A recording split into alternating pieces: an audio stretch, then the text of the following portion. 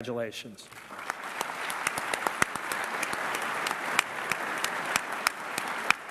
Kevin. I had a prepared set of remarks to read from today, but I'll save us all the next 45 minutes and skip that and deviate. Those judges sitting below me to my right know what I'm about to say to be true, and that is when Kevin Dougherty came upon the family or the juvenile court division, he left it in a much better place than when he found it. He left family court in a much better place than when he found it. And he now leaves the common pleas court in a much better place than when he found it, due in large part to his leadership, his administrative skills, his passion for what he does, his work ethic, all of those things, and his respect for the law.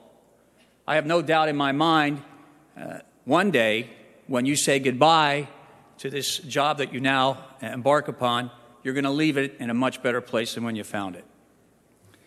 Martin Luther King once said, "Human progress is neither automatic or inevitable.